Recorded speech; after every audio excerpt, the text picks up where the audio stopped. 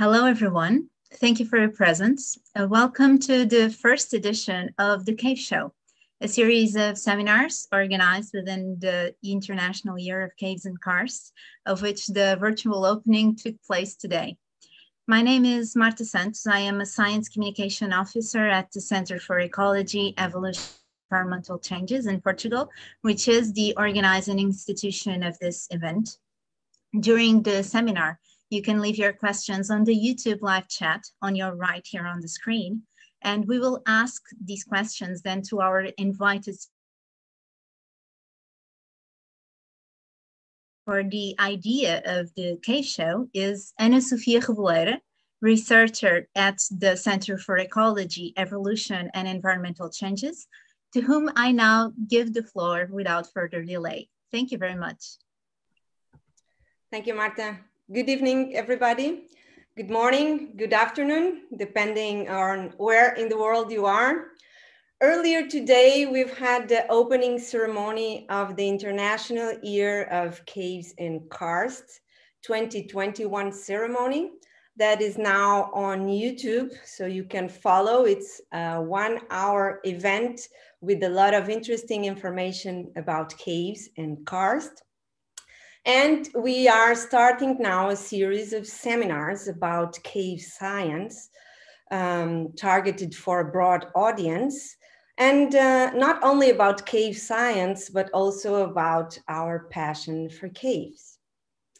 I am thrilled and honored to host our first speaker, Dr. George Veni, the president of the International Union of Speleology. We have here today, co-hosting this event with us, Professor Stein Erik Lauritzen from the University of Bergen in Norway, who will present our guest here today. Stein Erik. Okay, thank you. I have the great honor to present an old friend of mine, Dr. George Veni, who has a very long CV, which is too long to read in full here. But in short, George is the director of the National Karst and Cave Research Institute in the US, in New Mexico. And you might know him through the numerous and very useful e-posts he is sending around about the news in the karst world. George has also been associated with the International Union of Speleology for several decades. He has served as a vice president for 2 periods. And since 2017, during the conference in Sydney, Australia, he was elected president of the International Union of Speleology. And he is also a well-reputed. He is also a well-reputed cave scientist, having worked in karst hydrology and with cave protection and things like that. And he's now going to give us a lecture about caves and karst and the importance it has for the world.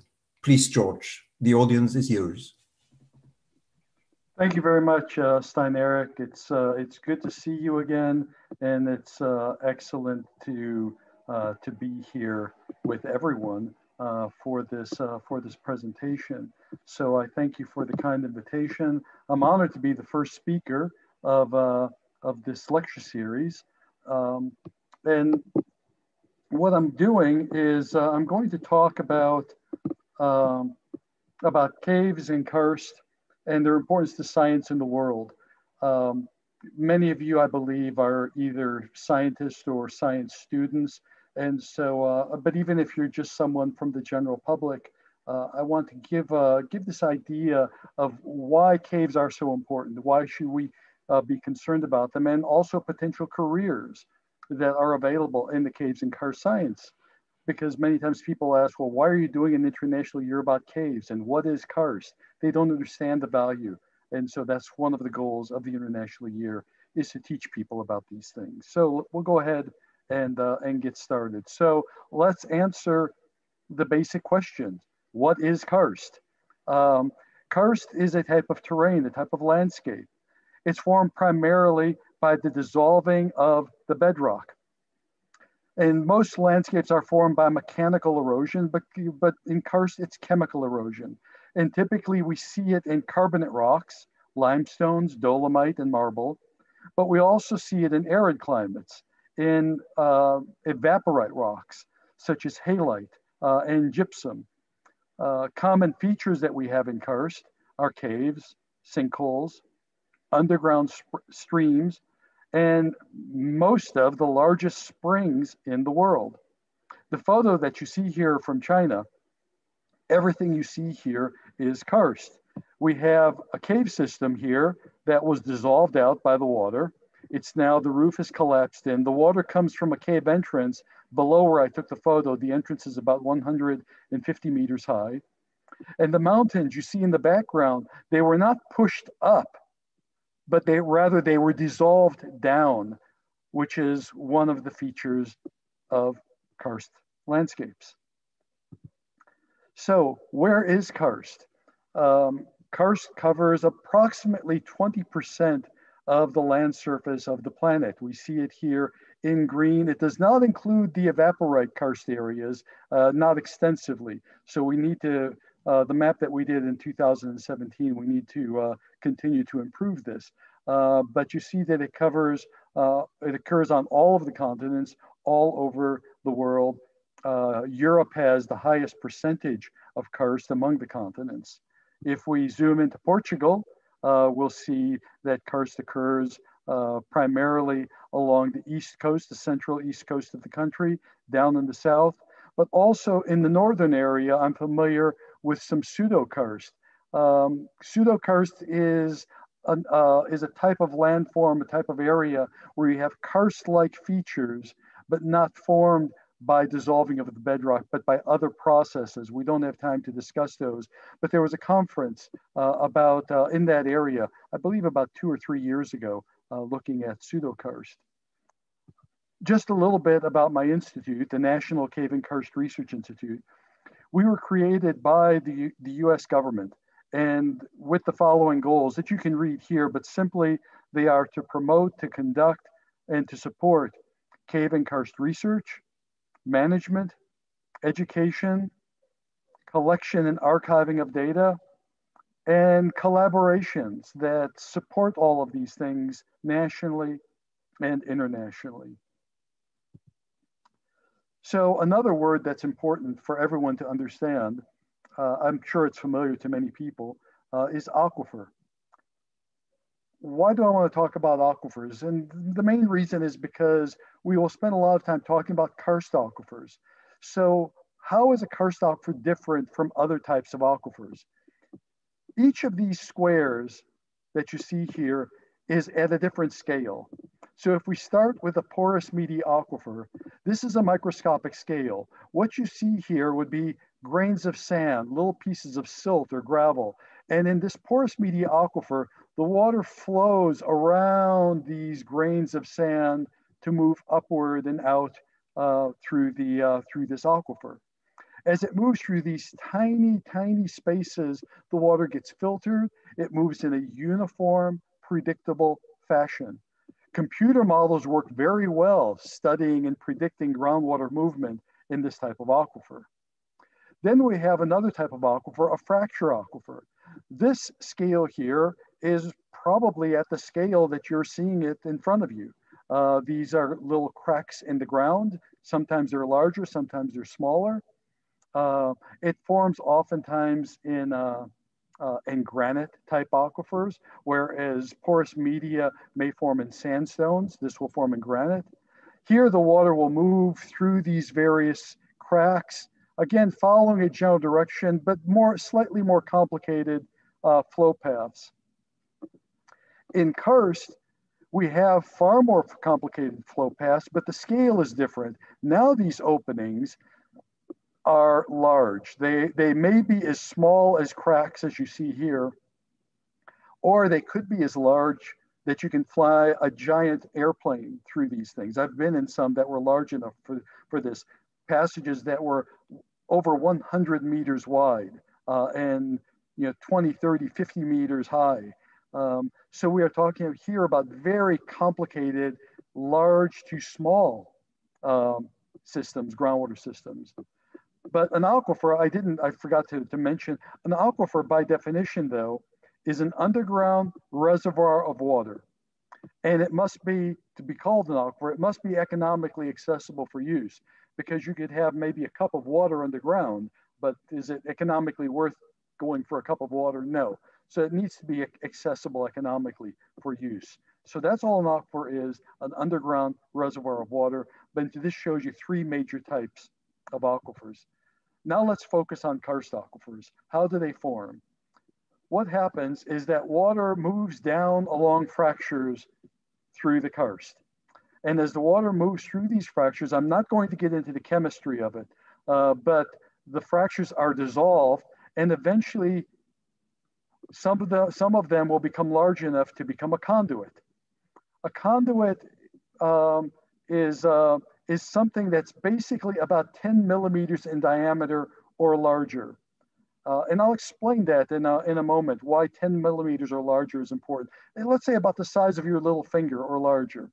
So what happens is we have water moving down. Some are largely the conduits. When the conduits form, because water can move more easily through the conduits, then it captures water from the other fractures, because I sometimes joke around and say that water is smart. It finds the easiest way to move through the ground. So instead of continuing down through cracks this way, the water is going to divert over this way. And because you have more water dissolving away the conduit, it grows faster and larger still. And when that conduit becomes large enough for a person to enter, we call it a cave. So a conduit, hydrologically speaking, geochemically speaking, in terms of how it transports contaminants and sediments, a conduit is very much like a cave. The only difference is that a cave is something that people can enter. And we'll get back to conduits, so don't forget about them. So how do karst aquifers work? This is just a general schematic. Rain falls from the sky and it enters the karst system in different ways. If you have non-karst rock, it may run off there and dissolve the rock and go quickly down to the water table. In most areas, it will move down through fractures.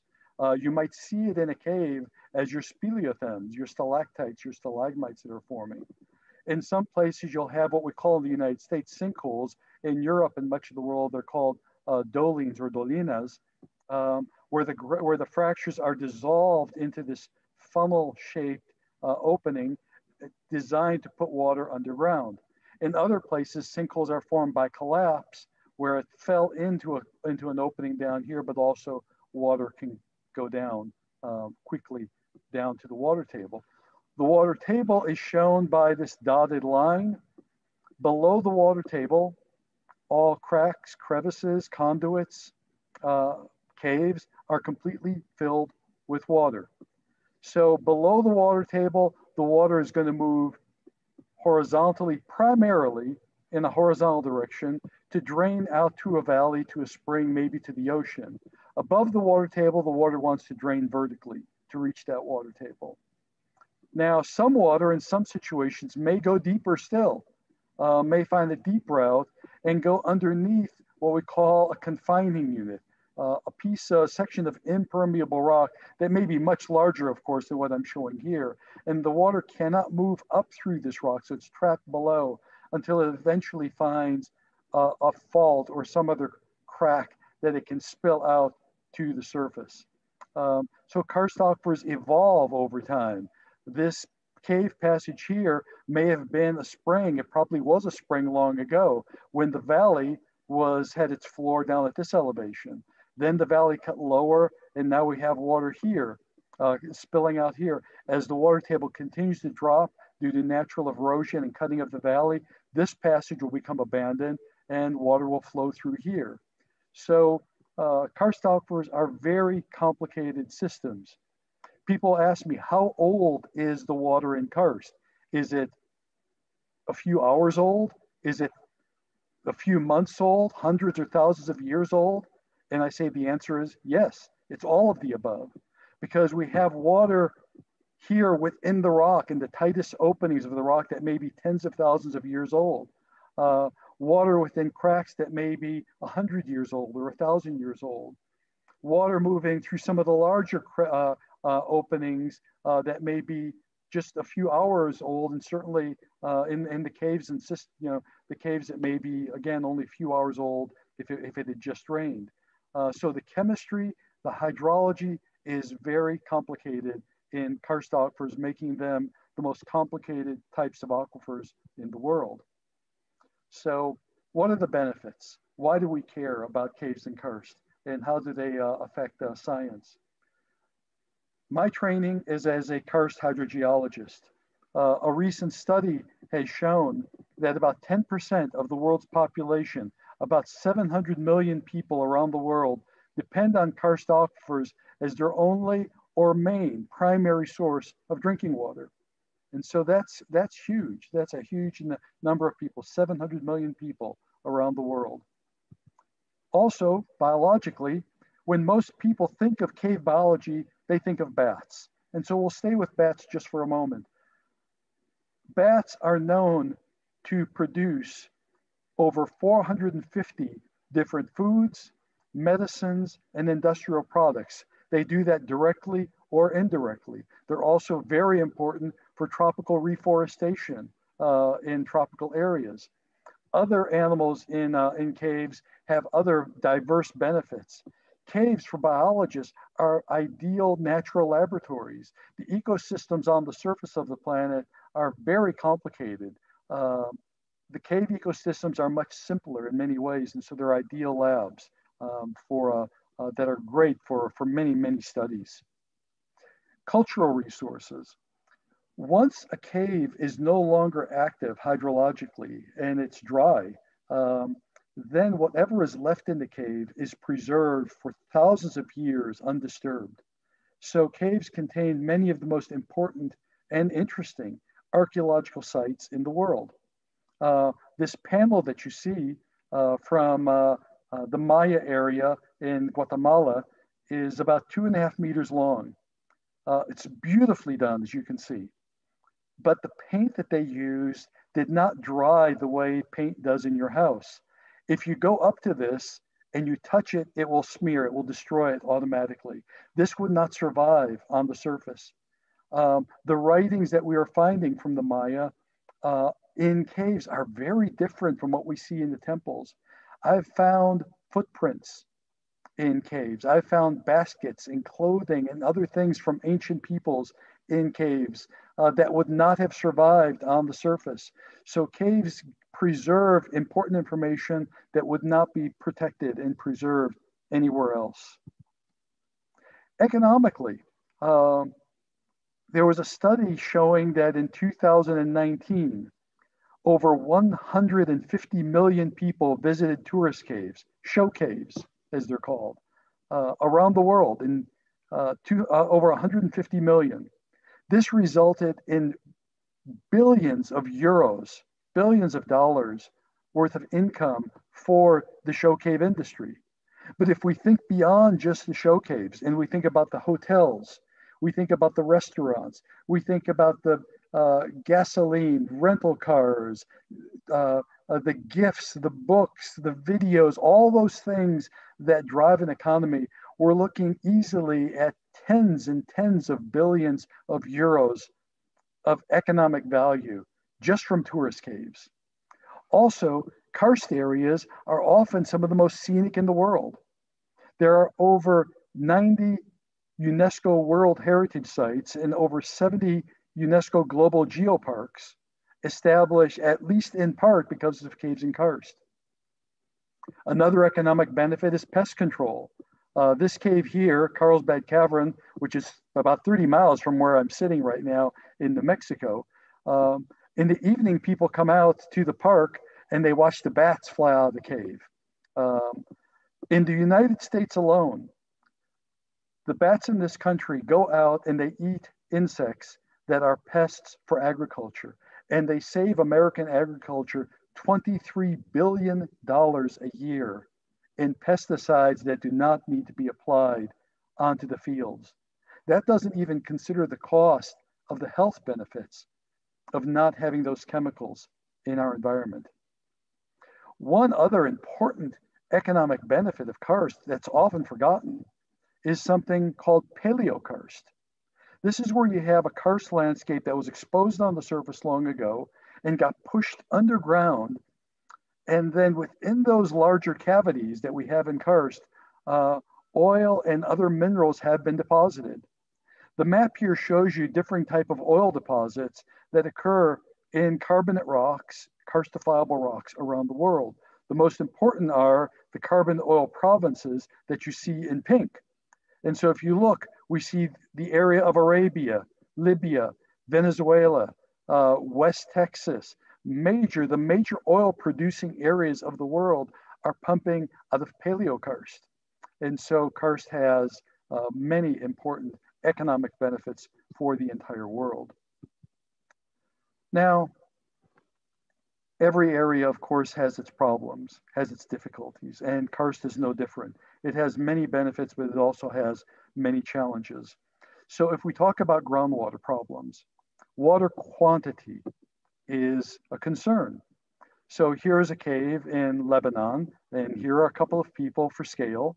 Karst aquifers have a high capacity for rapid recharge, to rapidly refill, put water into these aquifers. So here this cave captures a stream from the surface, and the water goes down, falls about 67 meters down into the cave, into the water table. And so you say, okay, we can fill up this aquifer quickly.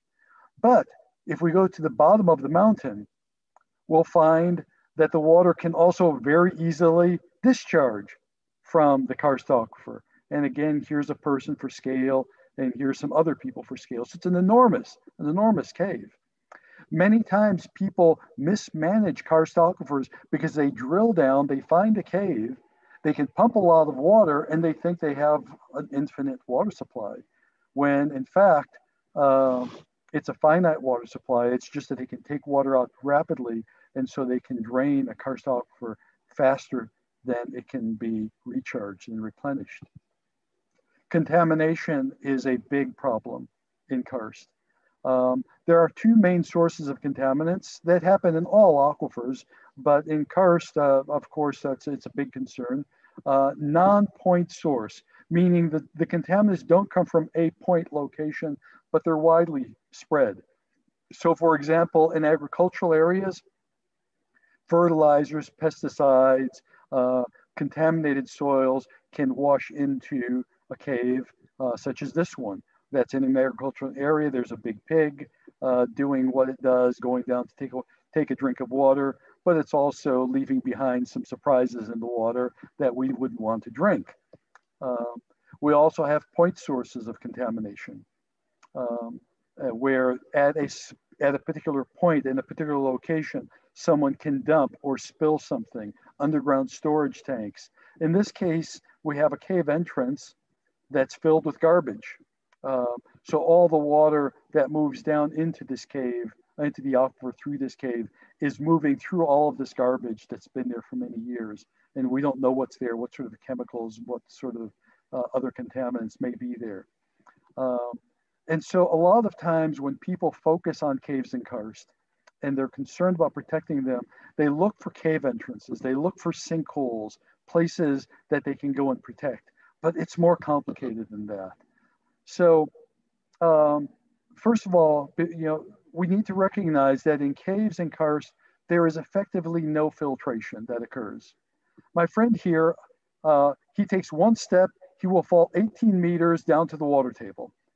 He will not be filtered out of the aquifer. He will be in the aquifer.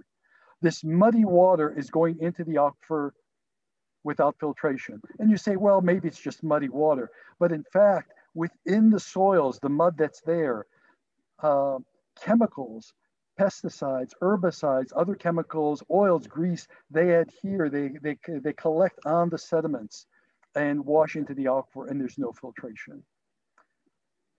Here's another cave, this one in Greece. This black stuff you see is water, believe it or not. and you can see all the garbage that's not filtered, that's not been filtered out, that's in the water. But more significantly is that there are toxic chemicals within this water. We're not going into the water. We've actually wrapped our boots with plastic boots to make sure that we don't get any chemicals on us. And these sorts of problems occur around the world. So there is no filtration that occurs in Karst. Now let's examine that a little bit more closely. Here's an example of a cave in Texas that I studied many years ago. We mapped it down to almost 80 meters in depth. It has a small entrance, and then there's a small doline off to the side. It captures water from a very small area, just a few meters of, a few square meters when it rains, goes into the entrance and into this little doline. But when it rains, what happens is that water from a much larger area within 10 minutes or 20 minutes will move down through fractures into this cave in many locations. And within 20 minutes of a storm, you have a stream that's formed that goes all the way down to the aquifer. If you sample the water in this stream, it's the same chemical quality as the water on the surface. So if the water is contaminated on the surface, it's contaminated down here. The water is not being filtered by these conduits and these cracks and fissures that we see in the rock. It's not happening. So it shows how easily contamination can occur. So just because a conduit is small does not mean that it's filtering the water. And it's also important to recognize that even if you do not have caves and sinkholes, that does not mean that you are safe from groundwater contamination in Karst. This is an example from Canada of a contamination problem that happened in May of 2000. Well number 7 became contaminated with E. coli.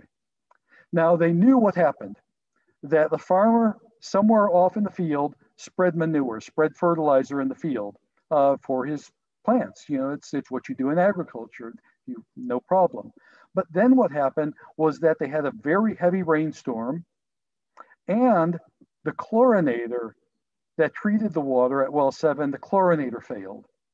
So it was a terrible series of coincidences, and so the bacteria got to the well. Okay, everyone understands what happens. So the Canadian government called some hydrogeologists, who are good hydrogeologists, but they are not Karst experts, called them to do a study. And they used a computer model, and the computer drew this red line around the well. They said, this is not Karst. It's limestone, but it's not Karst. There are no caves, there are no sinkholes. We don't have to treat it like a Karst aquifer. So they used this computer model, and it showed, excuse me, that from this line, it takes water 720 hours to reach well 7. Why is 720 hours important? The reason is, excuse me again, is that within 72 hours, within 3 days, approximately 95% of bacteria like E. coli will die. And so this is 10 times longer. This is 30 days. And so certainly within 30 days, you would expect all the bacteria to die off, but it didn't. So how did it get there? They didn't understand. Well, some friends of mine, and Stein-Eriks, who Stein-Erik knows well, excellent Karst hydrogeologists who live in Canada, they said, let's do a test. And they went to well 9, and they put a non-toxic dye in well 9, and it reached well 7 in only 5 hours. Then they went to well 6. According to the model, it should have taken 2 months for water to go from well 6 to well 7. They put the dye in well 6, and it reached well 7 in only 26 hours. And when they put cameras down these wells, what they found was these little finger-sized holes, these tiny conduits moving water along quite nicely, carrying the dye, carrying the contaminants. Now, many times people have told me, George, calm down. Okay, we understand that you think caves and karst are important, then yes, they are, but calm down. We understand that they're important. And I say, I will not calm down. No, I will not calm down, because you don't understand how important they are. You do not understand how vulnerable they are. In this situation, 7 people died. Over 2,300 people became ill. Many of these people needed new kidneys. Many of these people needed new livers because of this contamination. And this was preventable. If people understood how vulnerable karst is, they would have put a second chlorinator on the well. They would have put an alarm. They would have done something to just automatically shut the well off if the chlorinator failed. But people did not understand that. And so no one did anything wrong. It's just they did not understand that with karst, you need to go an extra step to protect it. And so that's why we are doing this international year, to help the world understand how important this is, to make sure we do not have tragedies like this ever again. So other problems that we have in karst are sinkhole collapse, doline collapse. There's 2 major types of collapse that occur. What you see here is the larger type of collapse that we call a cover collapse. And we call it a cover collapse because in many places of the world, the limestone, the rock, is covered by thick soil. And so the rock doesn't collapse, but the soil washes down into caves within the rock, and then the soil collapses. And so here we have a soil collapse, a cover collapse, over 100 meters in diameter that has swallowed cars, businesses, homes, and done a lot of damage. Now, the other type of collapse, of course, is the bedrock collapse, where the rock itself collapses down. And this occurred along a roadway. When this occurred suddenly, 5 or 6 cars were trapped. Fortunately, no one was killed or seriously injured. So these are types of problems that we have. Collapses are a major problem around the world that people don't really recognize. And the reason is because one happens here, maybe a year or two, another one happens somewhere else or in a different location. We spend 10,000 euros fixing this, 5,000 somewhere else, maybe 50,000 somewhere else. But we don't look at the total cost.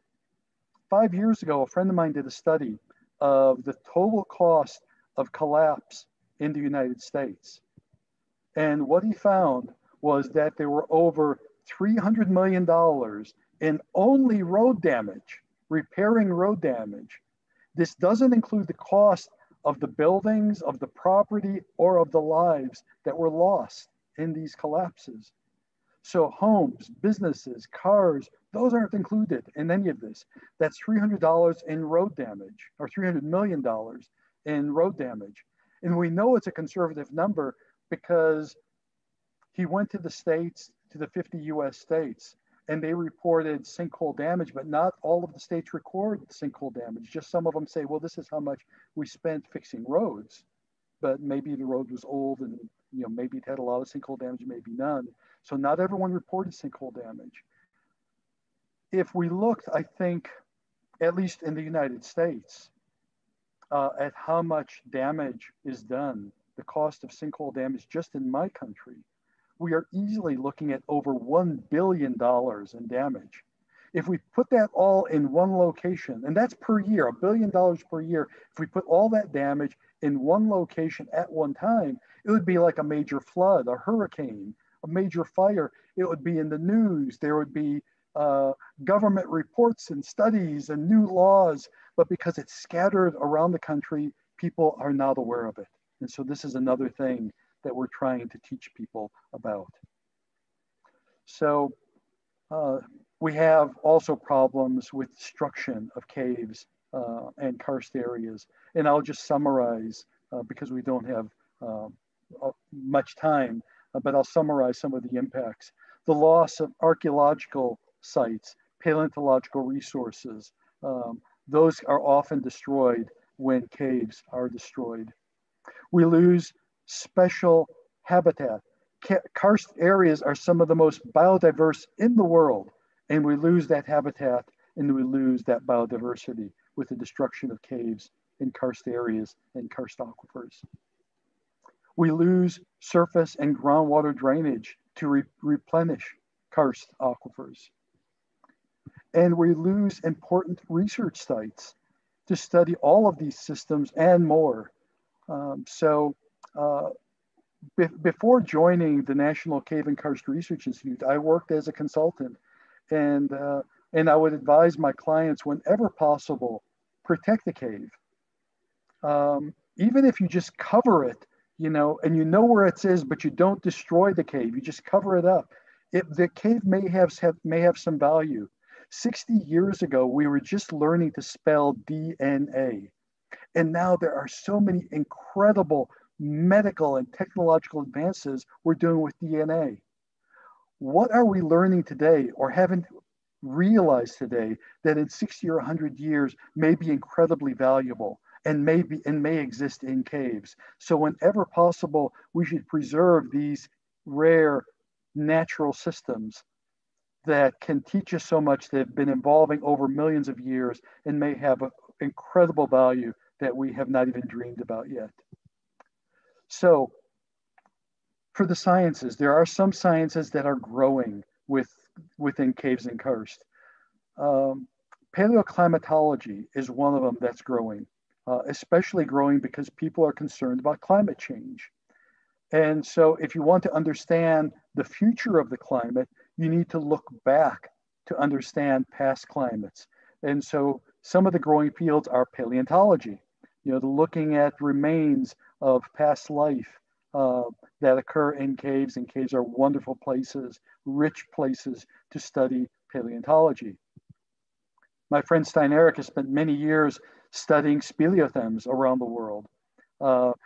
Within the crystal structure of these speleothems, these decorations that you see in caves, you can find temperature signals, humidity signals of what past climates were like, and when they were deposited, when they were created. One of the things that's special about caves and karst is that some people will say, well, I can understand temperature and humidity and some of these other things because they drilled ice cores up in Greenland or down in Antarctica. They drilled cores down in the middle of the ocean and looked at sediments. And that's excellent work, important research. But it tells you specifically what happened at the poles and specifically what happened in the middle of the ocean. It didn't tell you what happened right near your home. Whereas caves will be near your home. They will tell you what's happening on the continents. And so scientists are recognizing caves as having the richest data source for paleoclimates of all sources in the world. Some of the other sources of data that are just being appreciated are cave sediments. We can look at these deposits and not just look for vertebrate material from bones, but we can look at plant materials, pollen, spores, other materials. And also, if we look at the sediment structure that's buried or that may be preserved on the surface, or maybe features preserved in the rock by past water erosion, we can understand paleohydrology, how aquifers functioned in the past. So there are many things that are unique to the cave environment when it comes to paleoclimatology. Environmental research is also a growing science when it comes to cave and karst. As many communities are growing into karst areas, they are unfortunately discovering some of the problems and challenges of living in karst regions. Geophysical tools are nothing new. They've been used for decades. But now with computers, we can use them far more efficiently and more powerfully. This is from a geophysical survey I did, and it's identified a cave here below the surface. There's no sinkhole, anything here to show that it might exist in that location. So geophysical surveys are valuable tools to understand and plan where you want to develop your community, your activities. Additionally, we can do habitat mapping using powerful tools such as GIS, Geographic Information Systems. This is a map I did in Texas. This is the city of San Antonio. And what we're looking at is the distribution of endangered species habitat. So looking at geological and biological factors, these red areas here are where we know endangered cave species exist. The gold areas have a high probability of those species existing. The lavender areas have a very low chance. The green areas we need to study a little bit more. And then everywhere else, there's no possibility of the species existing there.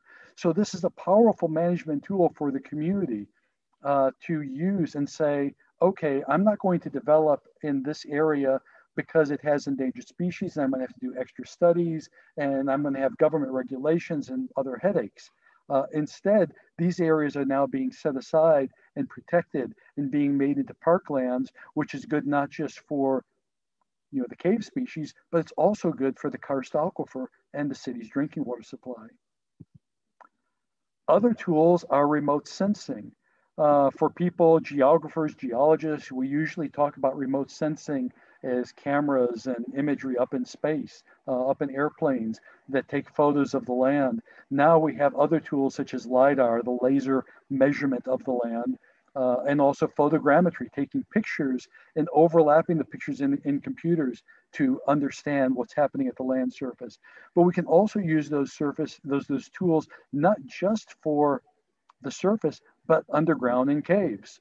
So for example, this is a cave in my dissertation study area called Cave Without a Name, funny name, but it's a show cave in Texas. And many years ago, I looked at this wall trying to understand the flow direction. And I wasn't sure which way the water flowed because it was important for my research and understanding how the aquifer worked. I thought it went from right to left, and that's what I decided, but I was never sure.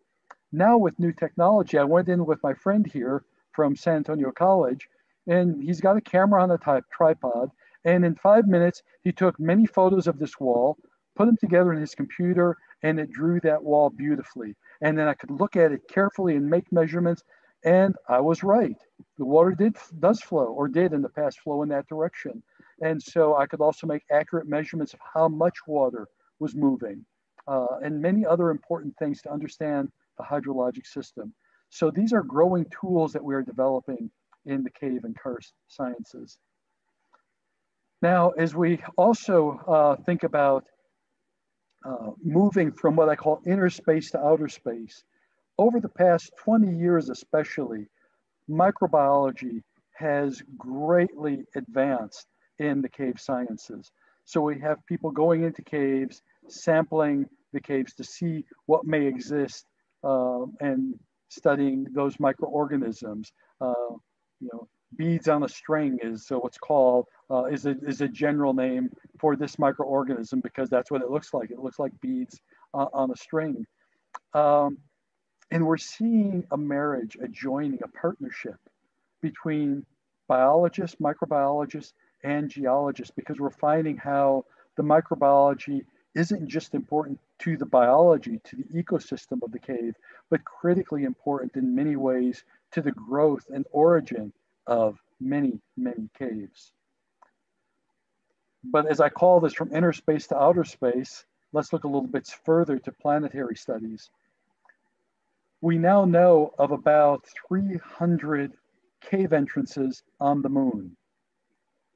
This here is Mars, planet Mars, and we know of about 1,400 entrances to caves on Mars, and these are some of those entrances. Here's a scale, 100 meters, so this entrance is about 300 meters in diameter.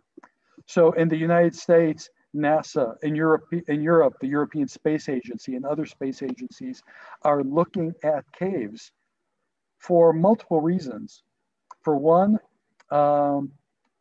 it's a great place to go and establish a colony. If these things, as large as these are, 300 meters across,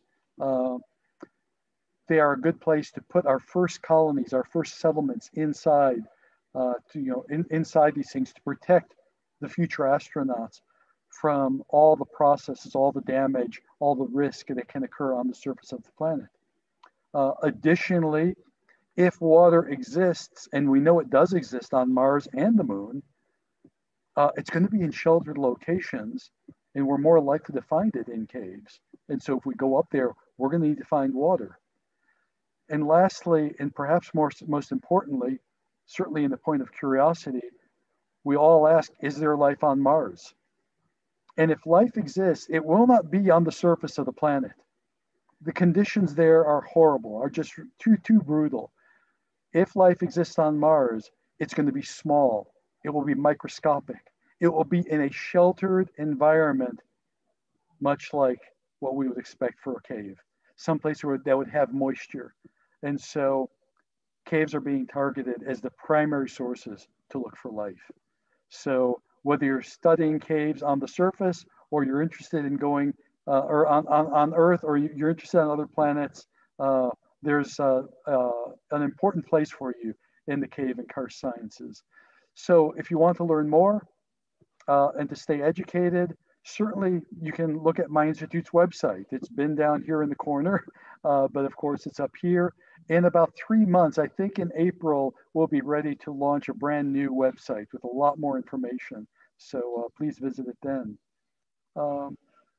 And the International Year is brought to you by the International Union of Speleology, where I'm currently have the honor to be president.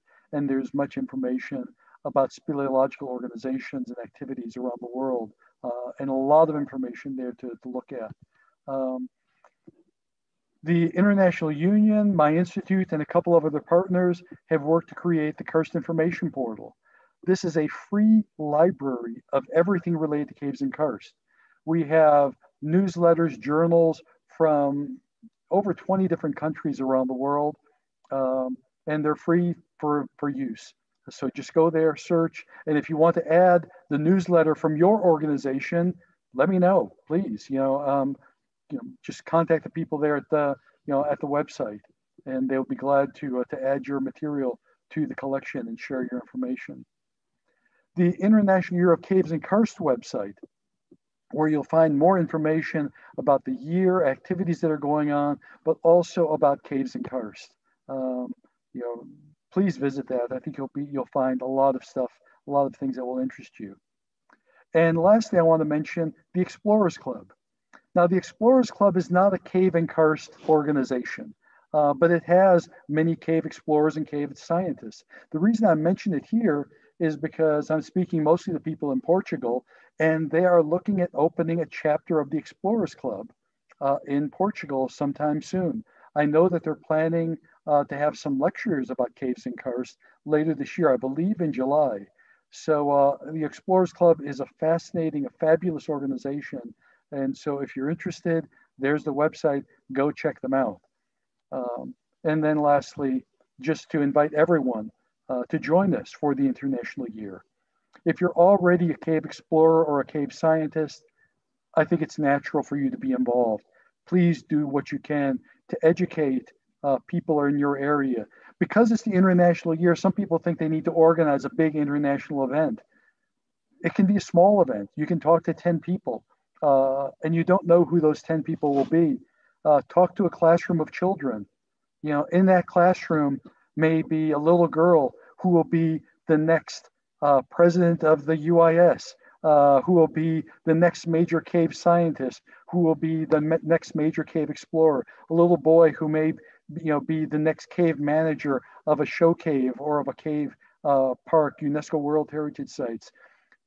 Whatever you can do to inspire them. And if you're not a cave explorer or a cave scientist, we also invite you to join us. Teach your organizations and your friends about this, because we are all affected by caves and karst. Everyone on the planet is affected. They don't have to live in a cave and karst area. Remember, the food, the medicines, the products that we're getting, the cultural value that we get from these things, these are things that touch everyone. So everyone in the world is affected, even if they don't go into a cave, even if they don't live in a karst area. So that's the end of my presentation. I thank you very much for your attention.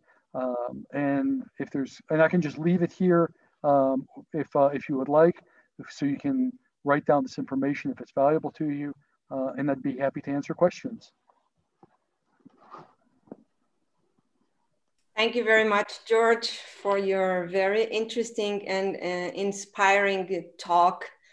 Caves are really, really important, and karst areas are really special places.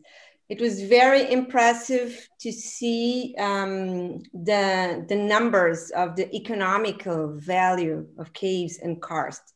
So when you put everything together, I think we have strong arguments away from science to talk about the importance of these spaces and communication places where it's difficult to put this into numbers. So we have people from several places that are with us in the chat. Marta will talk about that after. I just want to ask you a very small question. So what do you think is the percentage of cave area in the world that we actually know? I'm not saying mapping, just visiting. Just how much do you think we actually know? The study that we published in 2017 showed that it was about 16 to 18%. The way we did the study, it's not exactly, it's not an exact number, but the problem with that number and why it's an underestimate is that the grant that paid for this study did not pay for evaporate karst. And so where I live, I've got limestone karst on one side of me and evaporite karst on the other side. And so the evaporite karst was not well mapped. So I think if we add the evaporite karst, it will be like 20%. But this is only what's on the surface, because there are many places around the world where the karst is buried beneath other non-karst rocks, but yet we have collapses that occur. We drill into it and we pump water out of it. We tap into it for various uses. And so if we look at karst areas that are buried, that have no surface exposure, but directly affect us, the number may be huge. Just looking at my country, we might be looking, in my country, 25% of the country is karst or pseudo-karst. But if we look at these covered karst areas, maybe 40, 45, 50% may be karst. And that's just my country, because I know it best. I expect we might see something similar around the world. So that's some other research that we need to do. And I just want to also comment about economic value, because you made a good point about this. When it comes to water, I wasn't even counting water. Think about what would happen to your community if all the water stopped. Think about the economic impact if your water was polluted, if you had to take water that was clean and now build major water treatment plants, or the water was used up and there wasn't enough water for everyone. And so I'm not even talking about that. So in that case, we're talking about many more billions and billions of euros and dollars of economic value and impact. Thank you. Mm-hmm. Stein Erik, I believe you have a question as well. Yeah, thank you, George. This was a very nice and very informative lecture, and I'm sure that many of the listeners who are not familiar with karst will also have great benefit from it. I was thinking about what do you think is the most, what would be the most vulnerable part of, or the most challenging part of cave and karst management in the future? Would that be the chemical and mechanical pollution, or do you think it would be the microbiological contamination and things like that, that we risk to kind of overfeed or extinguish organisms before we learn them to know? Do you have an idea where the most vulnerable spectrum would be? I'll answer this in two ways. I think the biggest problem is in management and in policy and protection, because from the technical point of view, from the technical point of view, water will drive the main issues, because the microbiology is very important, but the contaminants will reach the microbes through water. And so if the water is contaminated, then you're contaminating the aquifer as well as the microbes, as well as the other fauna that lives in the cave and in your karst area. So part of the challenge in management is making people aware that you cannot protect the cave by just protecting the cave entrance. You have to understand the entire system, the drainage area for the cave. In some areas, I recommend very strongly avoid the karst. If the karst is a relatively small or narrow area, for example, I gave the example from San Antonio, the city is south of the karst, but it's growing north. Don't grow north, grow east, west, south. North is your water supply. North is your beautiful karst area with habitat for many endangered species and other animals, beautiful park areas. And so if we protect the karst area, the drainage basins as a whole, we're then protecting biology, microbiology, all these other values. Caves are not being destroyed by quarries. They're not being filled in with concrete. So cultural and other paleoclimate resources are being protected. And so I think the big challenge is making people aware of that. Now, there are some karst areas, of course, that are very large. You can't tell a city that's a community, okay, pick up and move 1,000 or 100 kilometers, you know, and so that's not realistic. And so there are ways of protecting and managing karst, too complicated to get into here. So we can learn to live on karst in more sustainable fashions, and we need to learn that. But wherever we can, we need to minimize our growth and development of karst, and learn to manage this karst as a system as opposed to a feature like a cave entrance or a doline or a sinking stream. You know, we need to understand and manage the system as a whole. Yeah. Thank you.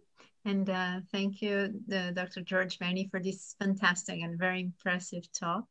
And actually, first, thanking also all the people from several countries that are also attending and participating in this talk.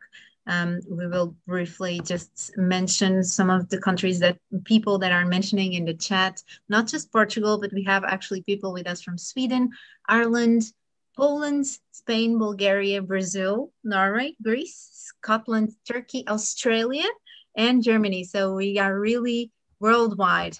And we have a question on the live chat on the YouTube from Carolina Diaz. Besides saying also that she really enjoyed the talk, she would like to ask, what methods do you use to map the morphology of karsts in depth? Right now, I think the best methods are these remote sensing methods that I talked about. On the surface, LiDAR, I think, is the best because it will essentially see through the vegetation to map surface morphologies in detail. But also, photographic imagery on the surface is quite useful. I've worked with some archaeologists who are using multispectral imaging that, and this has not been used yet by geologists or hydrologists that I'm aware of, or at least not very much, but using different wavelengths of light. I haven't studied it myself carefully, but it will reveal some features below the soil, certainly archaeological sites that might be there. Inside caves, you can use LiDAR, you can use photogrammetry, and I like photogrammetry because I can take my phone here and go click, click, click, click, click. And so I think all of us have one of these things now. And then there are simple, inexpensive computer programs where you can combine the images and you can have a beautiful 3D morphologic map of the cave, where you can make measurements and make all sorts of analyses. So I think those are the two most important tools in my opinion.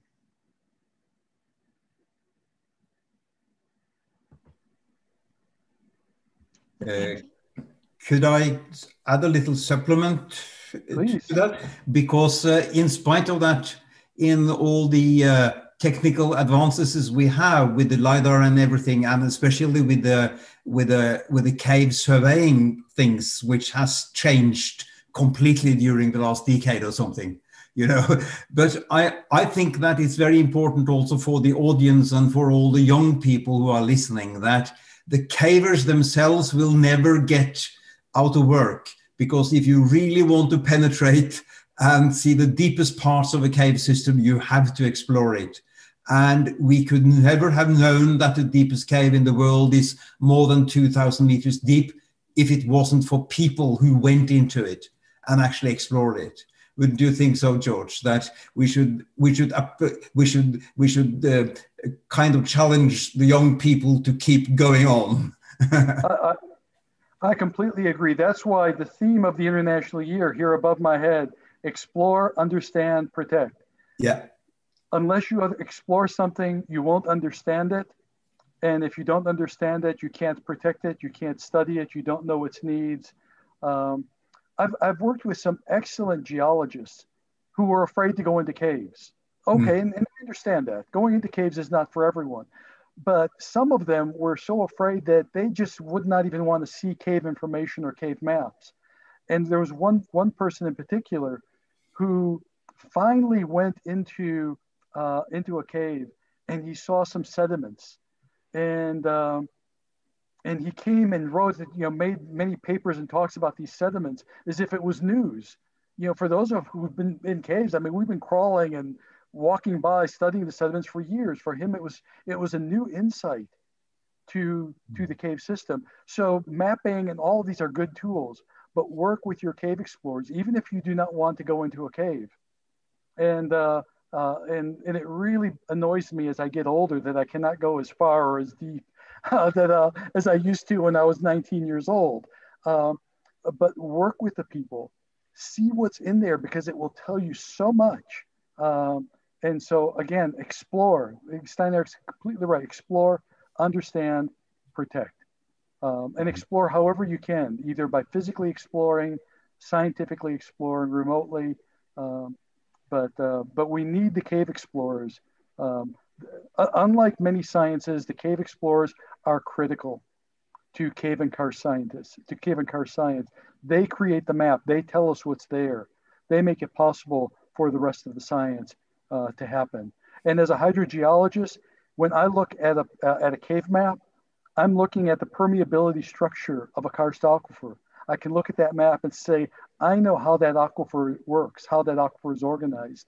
A biologist can look at it and say, okay, I can see different ecosystems, or where ecological areas will exist within this area.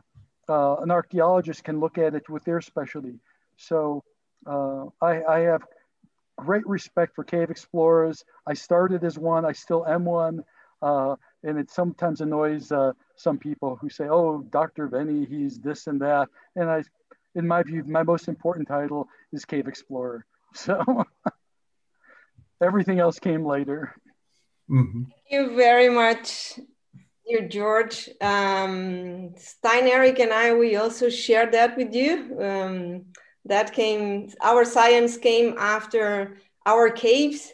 And that's also the path of many cave researchers.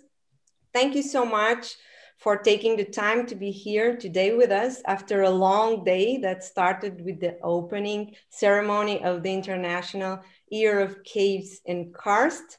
Thank you very much.